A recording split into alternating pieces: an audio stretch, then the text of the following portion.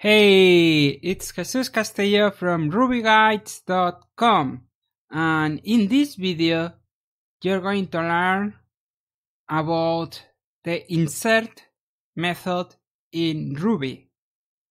What is it and how does it work? Let's take a look.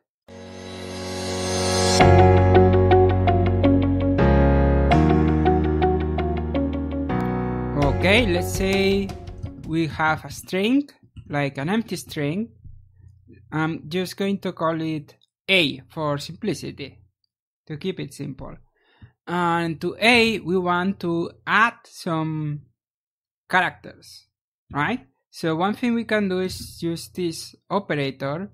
Some people call this the shovel operator. You can also call it the push operator, right? Or less than operator. And then we can add some characters, like the characters can be numbers because a number is also a character, right? So you will notice that this adds the other string, the characters, to the end of the string, right? So this is like a string append. There isn't actually a append method. As you can see, if I try to append 2, you get undefined method append because it doesn't exist. What does exist though is the prepend method. Why is there prepend and not append? Well, because the append is really this, right? It's this method. Okay, so let's take a quick look at prepend. Let's say that we want to prepend 2 and we get 2, 1, 2, right? And now that we have this, we can look at the main topic of this video, which is the insert method. Okay, so insert is a method that takes 2 arguments. So insert 2 arguments. The first argument is the index or the position where you want to insert something. Okay, so if we do position 0, this will be the same as the prepend method, right? Because we're going to be adding something into the start of the string. So let's add 4, for example. As you can see, now the string becomes 4, 2, 1, 2. And this changing the string, right? You don't have to do A equals all of this, right? Because it's actually changing the string. Sometimes you have to do that, but this is not the case. Now, if I do this again, what do you think will happen? Well, the index, the position is still 0, so we're still adding in front of the string, right? I can change the number so you can see clearly. So that's insert with the 0 position, and it behaves like prepend.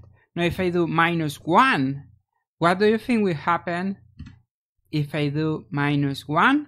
Well, the number or the character, the string, gets added to the end. Again, this doesn't have to be numbers. I'm just using numbers because it's simple, but you can use any other string that you want. It can be ABC, it can be cat, bacon, potato, whatever. Right? Doesn't have to be numbers. What has to be a number is the index, the first argument. Right? So now we understand that if we put a 0, in fact, let me demonstrate. If we put at 0, see, we can put the A at the front. If we do -1, we put that at the end. So that's like our this operator, this method, right?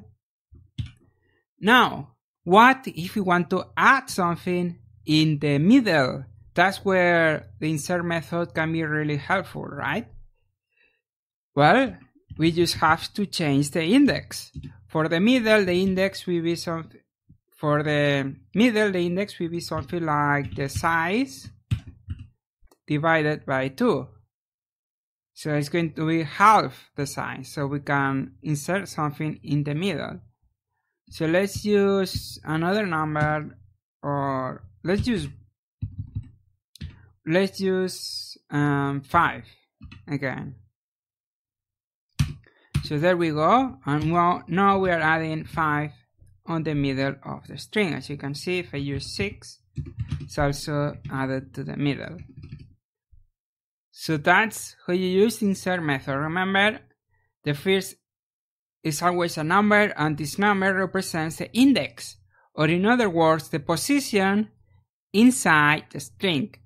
And the position, just like arrays, starts with 0. It's 0 indexed, that we say. And if you want to refer to the last item, you can use -1.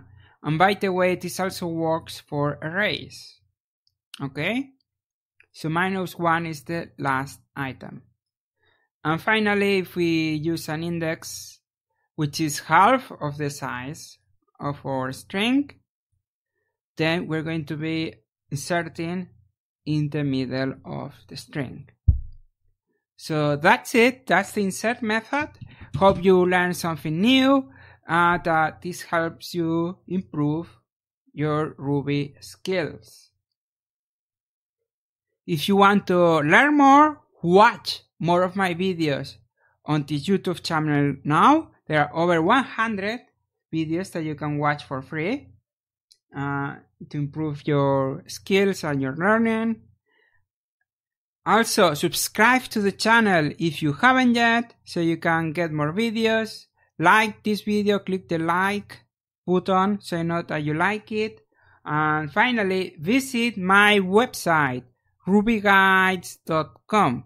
rubyguides.com. There you will find a lot of Ruby tutorials. Thanks a lot for watching. I will see you in the next video.